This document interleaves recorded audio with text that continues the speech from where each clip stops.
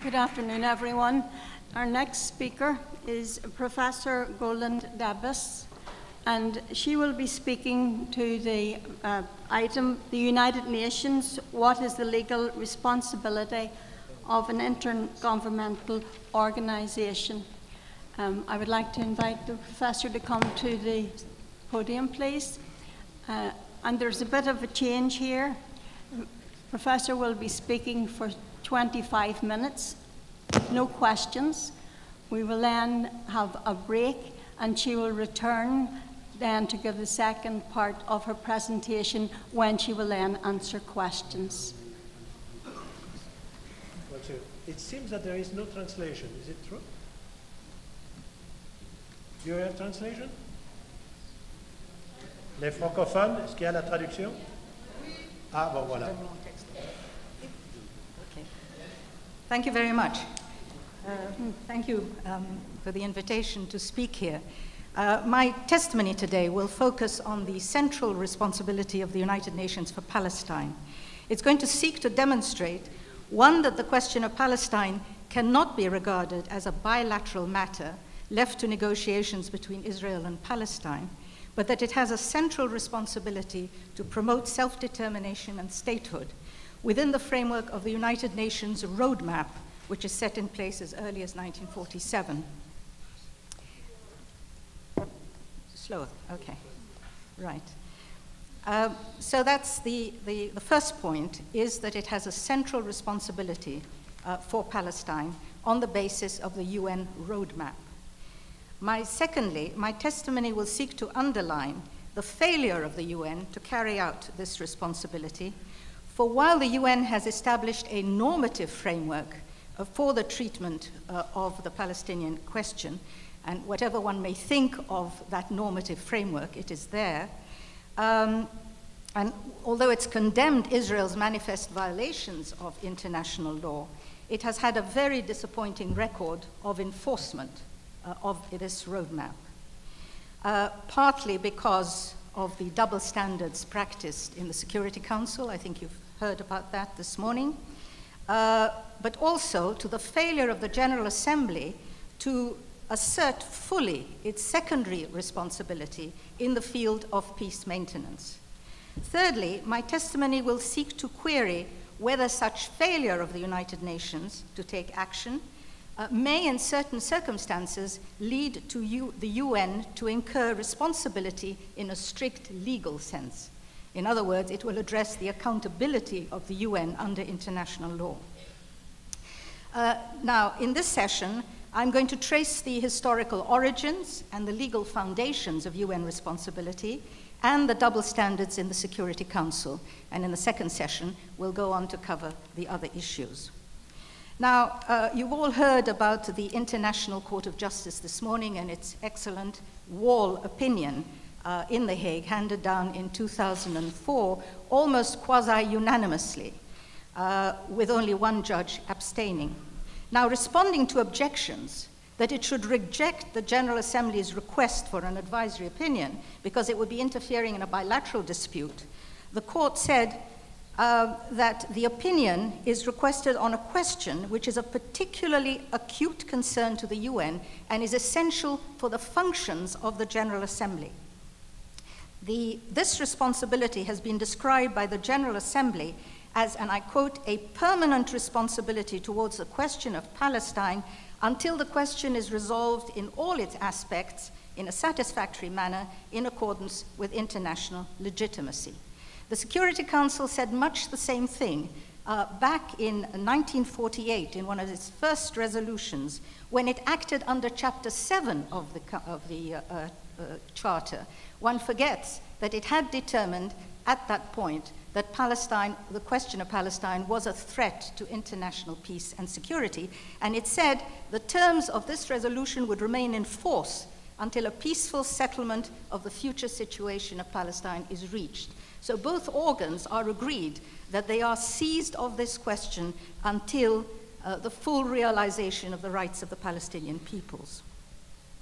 So as I've said, the question of Palestine cannot be regarded as either a bilateral, trilateral matter, nor is the UN an equal partner of the quartet as Professor Dugard has underlined in much of his writings, the UN is central. So what are the origins and foundation of this responsibility?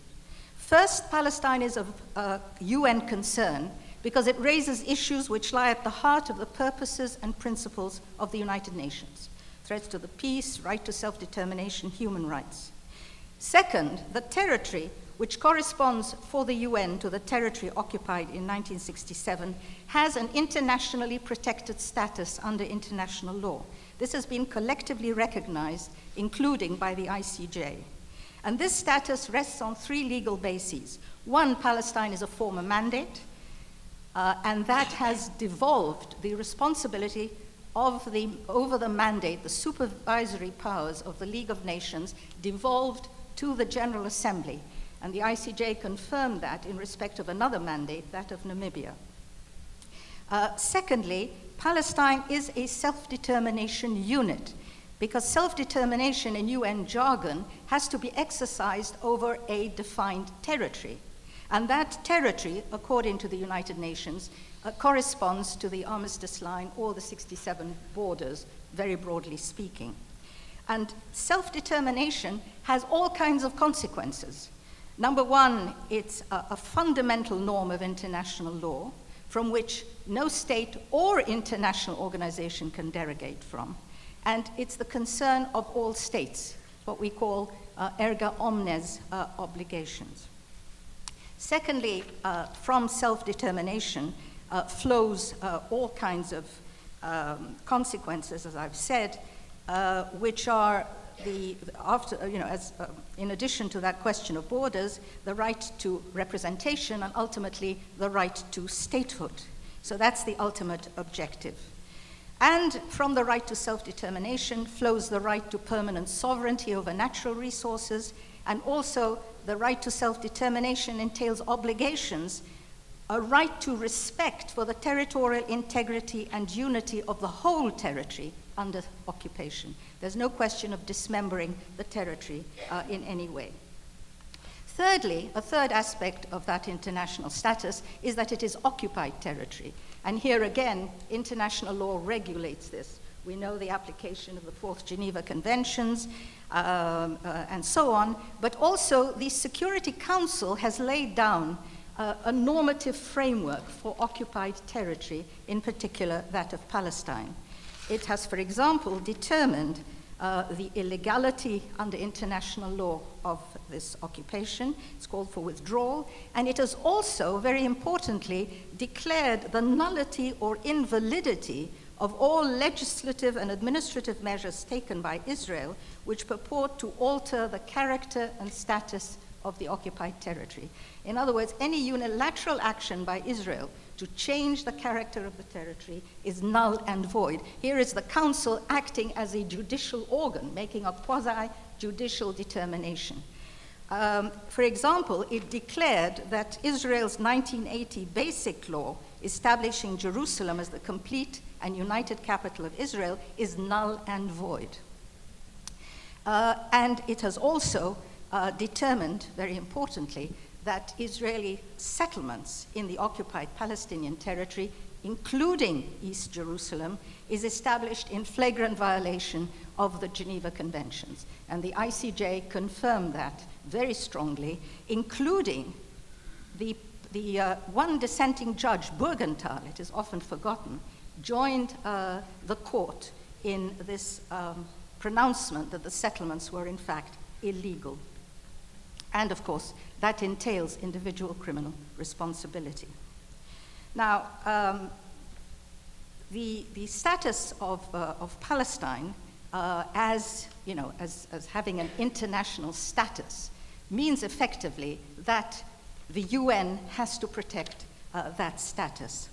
The court also, very importantly, confirmed that the continued applicability of human rights law in the territory. It confirmed the applicability of the Convention on the Rights of the Child, on the Economic, Social, and Cultural Rights Committee, the Civil Convention, the Civil and Political Rights Convention, and so on. And this is very important because one tended to presume that in armed conflict, human rights was suspended. And the court here confirms that human rights law, unless expressly derogated from, which Israel has only done with one provision of the Civil and Political Rights Convention, continue to apply. Now let me look at, so what I've been trying to do is trace the reason for why the UN is legally, and here I'm talking only in international law terms, why it is legally responsible for the territory until such time as this is solved. I want to come now to the failure of the UN to ensure compliance. Although I've traced a complete normative framework, this normative framework, as has been raised time and time again this morning, has not been enforced. It was mentioned this morning that the ICJ in the Wall case called on the UN and especially the General Assembly and the Security Council to consider what further action is required to bring to an end the illegal situation of the wall. But the UN has had a disappointing record of enforcing this advisory opinion and, of course, of enforcing all of its roadmap. This is due, as I've said, in particular, to the double standards, manifest double standards, practiced in the Security Council. Even though the Security Council has determined in other situations, in exactly the same terms as Palestine, the violations of human rights, the threats to international peace and security, and has enforced vigorously all of its other resolutions in other situations. In the case of Palestine, this has been notably absent.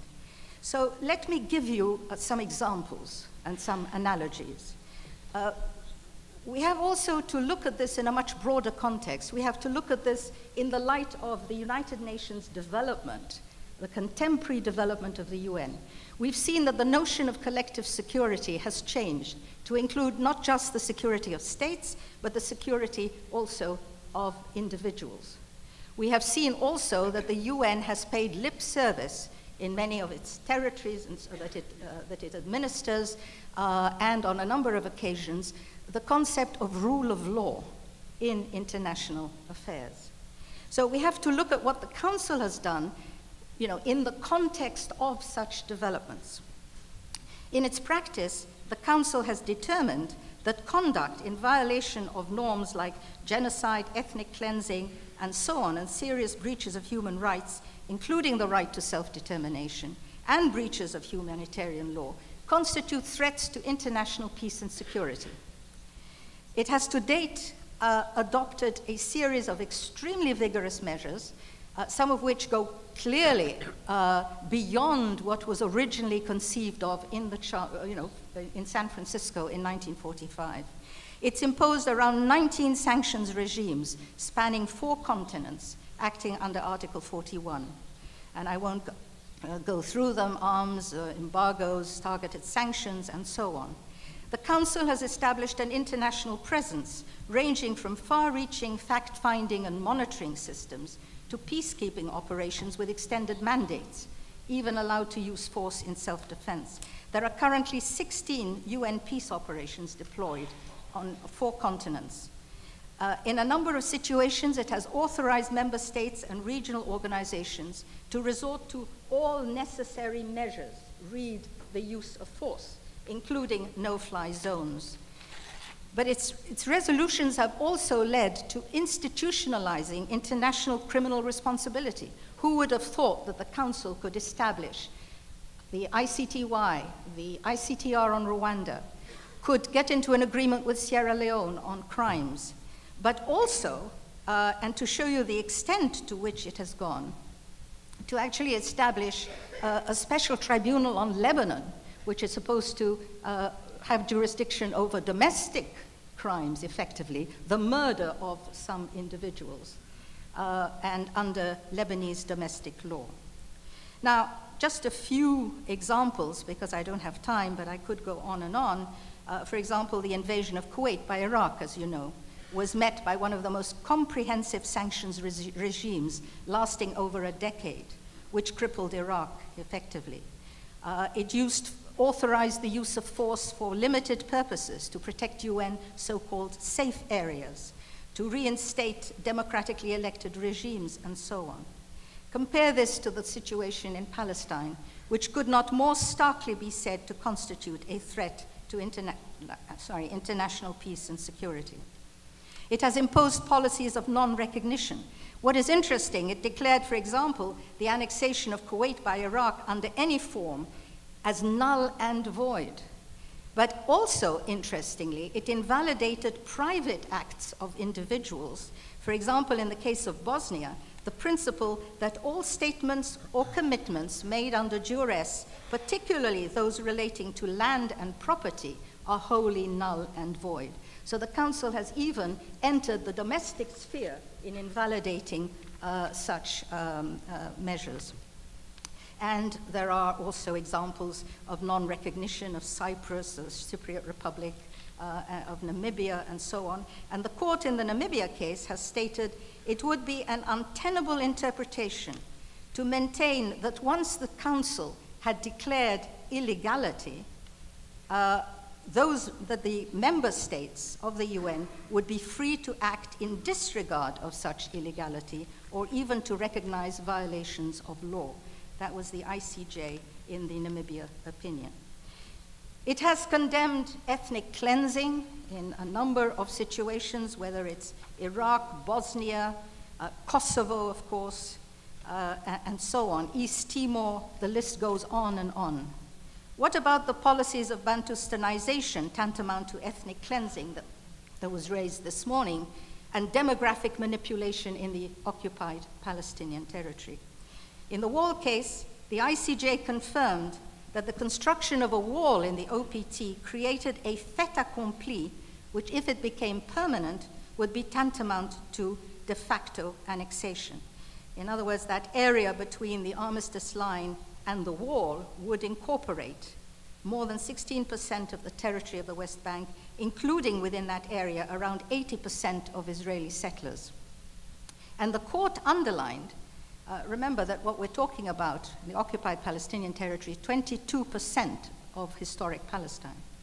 And the court continued by saying, cutting the Palestinian territories into barely contiguous territorial units would, of course, threaten the potential of any future viable Palestinian state, but could generate another exodus, thus risking further alterations to the demographic composition of the occupied Palestinian territory. Not a word from the Security Council relating to the wall and this Bantustanization. It has also, as I've said, the Security Council responded to breaches of international human rights and humanitarian law through the imposition of individual criminal responsibility. But the Council's reactions to grave breaches of humanitarian law committed against Palestinians have lacked robust enforcement. In terms of fact-finding, the Council has been unwilling to adopt fact-finding missions under Chapter 7 authority. It has shielded itself behind the UN Secretary General, merely welcoming his initiative. For example, Jenin refugee camp, and even when the Israeli IDF in Gaza caused deaths, injuries, and damage to UN property in 7 incidents, it was on the initiative of the Secretary General, not of the Security Council, that a 4-member board of inquiry was established. And that, I point out, was the report was never fully published. It was only an executive summary. So I can go on and on, the same thing with the flotilla incident, with the Secretary General's report, and so on. And of course, the Operation Cast Lead, the Council prevaricated for 2 weeks before calling for a ceasefire, and there was no fact-finding mission. Now, the Security Council refused to discuss the Goldstone report and remained totally impervious to its recommendations. Its main recommendation was to refer the situation in Gaza to the ICC prosecutor if no credible investigations have been conducted by Israel and the Hamas administration. There was predictably no follow-up, even though the Council has powers under the ICC statute.